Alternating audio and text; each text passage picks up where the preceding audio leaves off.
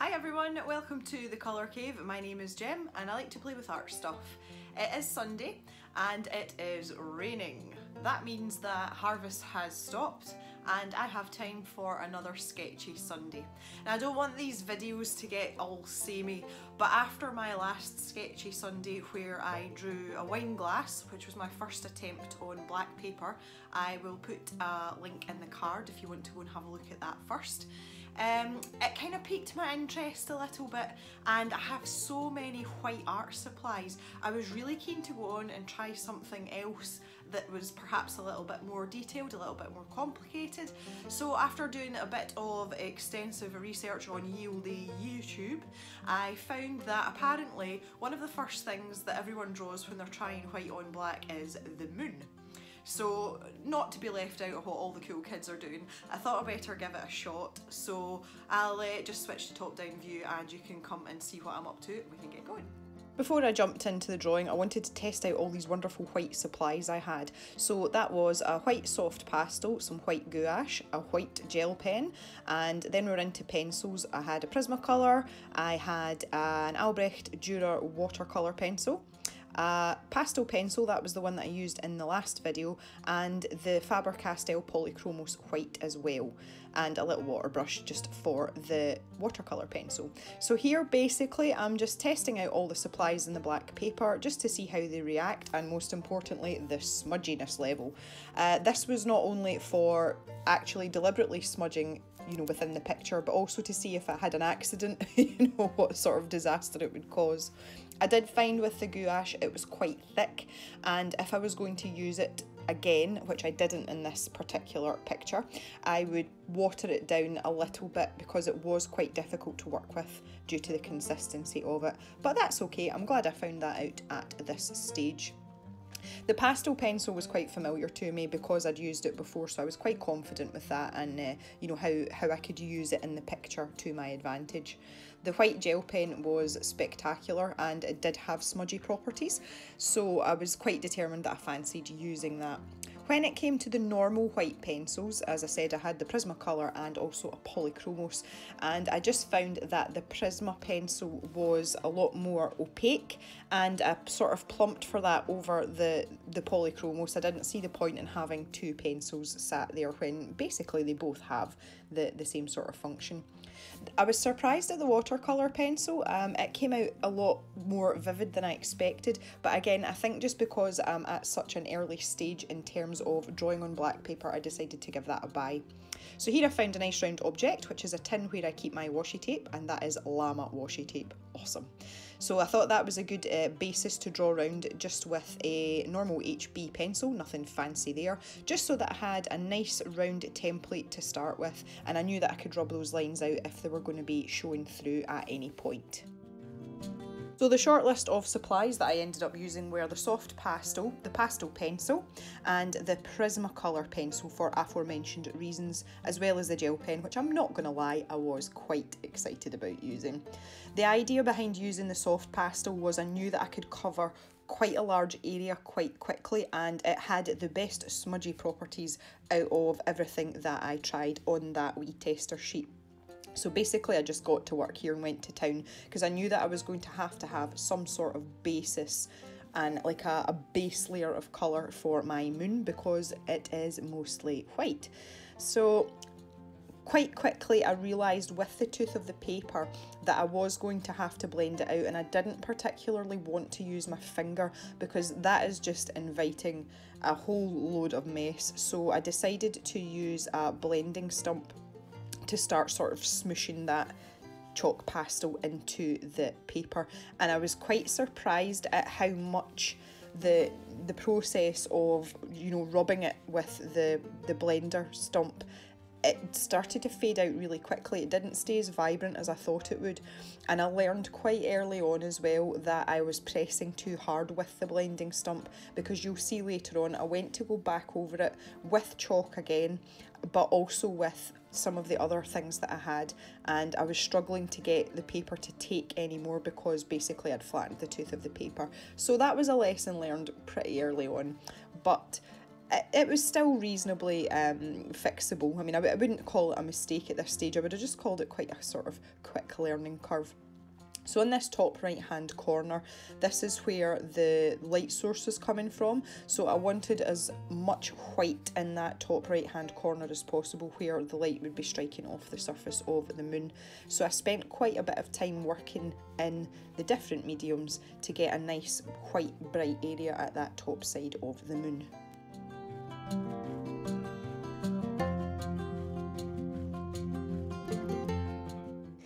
Yeah, and here comes the first attempt with the white pencil. I wanted that for round the outside for the outline because I knew it would give me a nice sharp line, and you can see quickly that I changed over to the pastel pencil because I just found with pressing so hard with the blending stump earlier that the paper really wasn't taking any of the pencil at all, and I did get on a little bit better with the pastel pencil.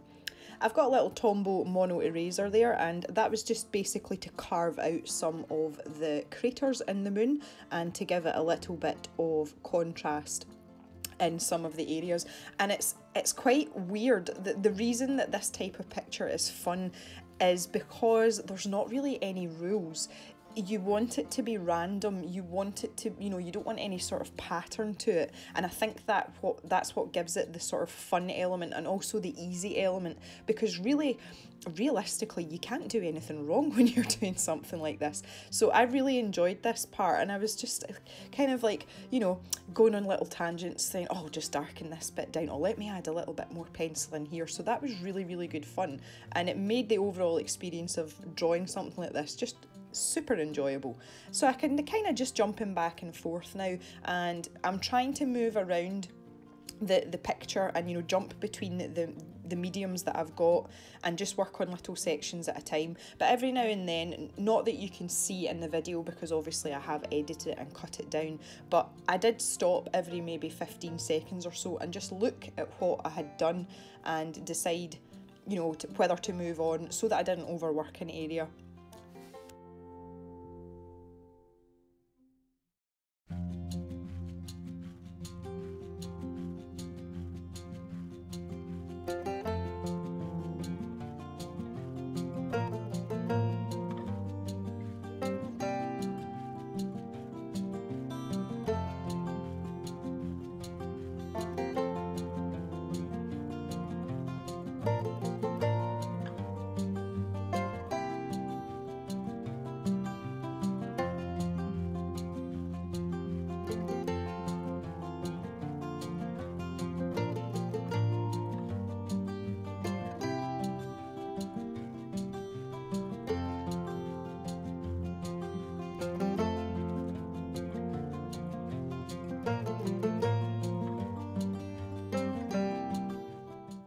It was around this time that I realised that my lightest part of the moon wasn't light enough, and drawing in general, it's something that I'm very guilty of. I'm almost overcautious when I'm working with tones and values, and when I have a finished picture, quite often I regret not putting more pigment down on the paper. And having sort of taken a step back from the sketch at this point, I realised that I did need more lay down on that light side of the moon. So I was trying to go back in and add more detail and just add a bit more of the white to it to really make it pop, because the last thing I wanted was a wishy-washy moon. The point of doing something on black paper is that it stands out and it's stark, and I was trying really hard to keep that crisp line round the outside on that right hand side.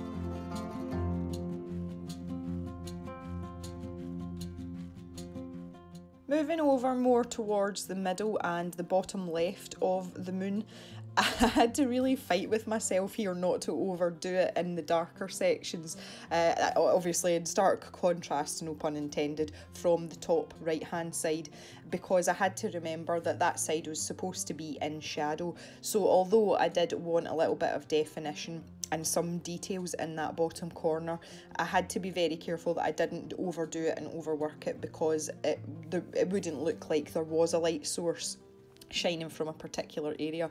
So you can see I was quite sort of tentative. I kind of nipped back and forth between that sort of middle section and that bottom corner, and I think it was just because I was frightened that I was going to make it too white.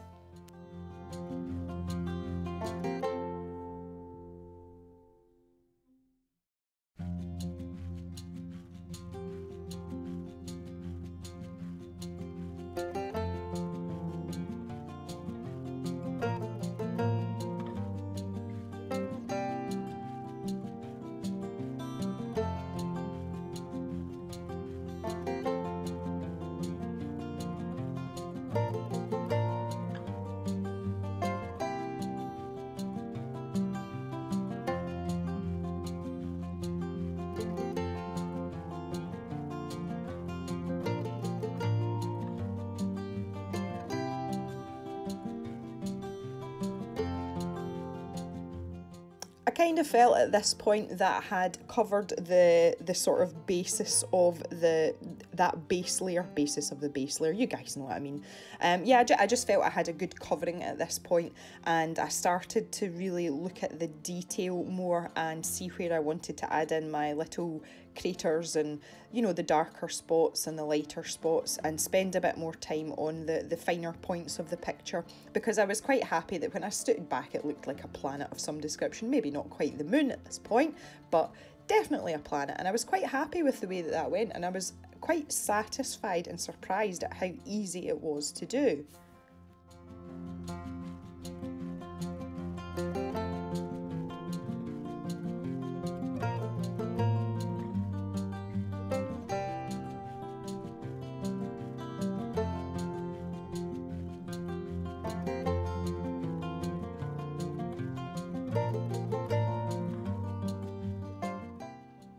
I did use the pastel pencil the most when it came to doing the details, and I think part of that is perhaps because I had used it before and I knew how to, you know, what to expect in terms of how it was going to behave for me.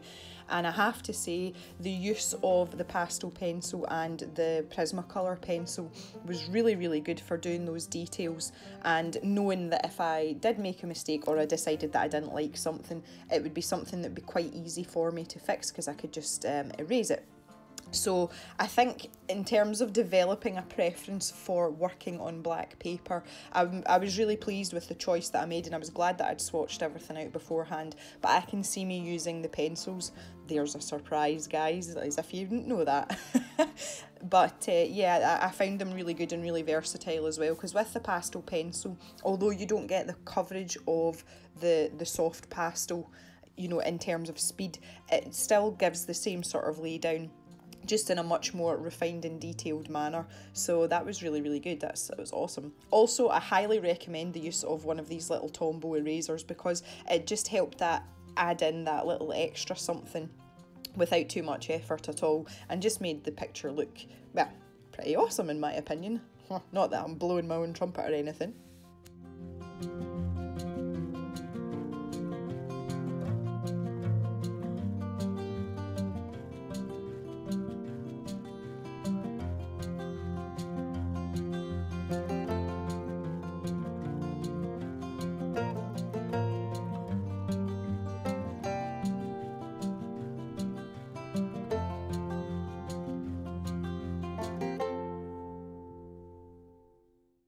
And this is where the fun started. I got to use my gel pen.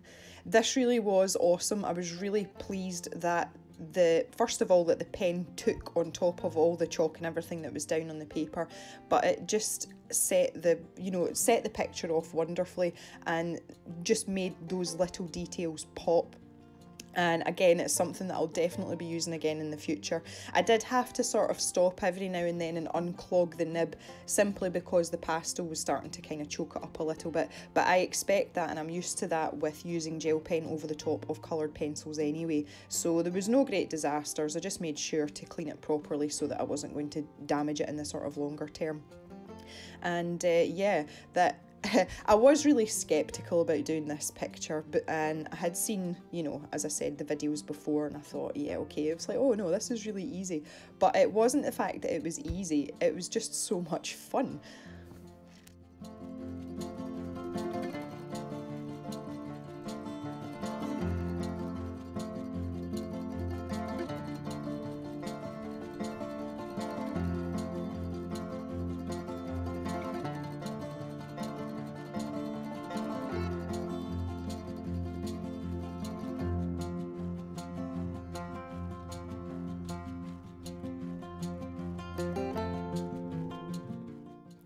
Although I was pleased with how my moon had turned out, I kind of felt it looked a little bit lonely sat there in the middle of the paper all on its own, so I decided to add in a nice starry background with my gel pen, just to sort of set it off and add a little bit extra to the picture.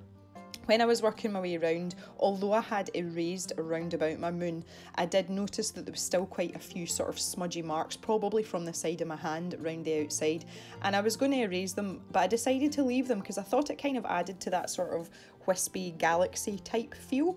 And it wasn't too much that it was going to, you know, sort of take your eye off the focus of the picture, but I just thought, yeah, do you know what, artistic license, I'm just going to leave that right there, it's fine. Added a few sparkly shiny stars as well, just again to really sort of frame my moon, and yeah, that turned out really well as well.